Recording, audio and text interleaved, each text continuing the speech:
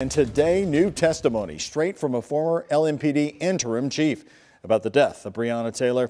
Hello, everybody. Thanks for joining us. I'm Doug Proffitt. Yvette Gentry defending the firing of Myles Cosgrove, the officer who fired the shot that killed Taylor.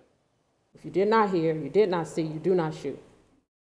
Grace McKenna covering day 2 of the LMPD Merit Board hearing in Cosgrove's case. Grace, there were some heated moments today. What did Yvette Gentry have to say about her decisions?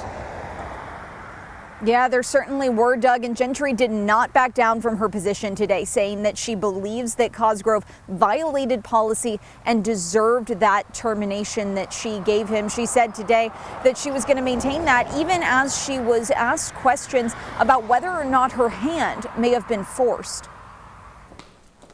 Former LMPD Chief Yvette Gentry going toe-to-toe with attorneys for an officer she fired. The tension played out in one moment over notes. I'm going to object. It's about she's line got material 250. here we weren't No, provided, it's not. It's in didn't line have access 250. to. I don't know what she's looking at up there. It's I don't line- think that's appropriate. In day 2 of the LMPD Merit Board hearing into Myles Cosgrove's termination for his role in Breonna Taylor's death, the board and lawyers pushed Gentry on whether Mayor Greg Fisher told her to fire Cosgrove. But I can emphatically tell you that nobody, including him, was going to tell me to do something that I did not feel was legal, appropriate, or right. The former top cop defended her decision to fire Cosgrove, saying the shots he took that night broke policy. I had no faith that I could put a gun and badge back in his hand and send him back here with life, send him back out there with life and liberty, authority in this community. Cosgrove's attorneys hammered down for a second day. They say LMPD use of force policy doesn't specifically require identification and isolation of a target, though Gentry said those are a part of training. All of our policy is kind of informed by law, but we can have stricter policies than laws.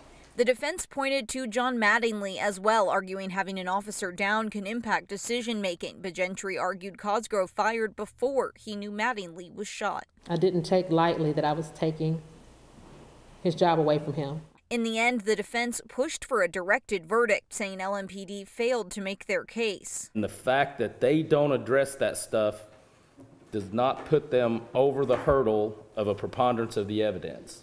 Something the board's counsel said they couldn't provide without ending that hearing today. The defense ended up taking back that directed verdict request, and in just a few weeks here, they'll have the chance to call their own witnesses. Live in Louisville, Grace McKenna, WHAS 11 on your side.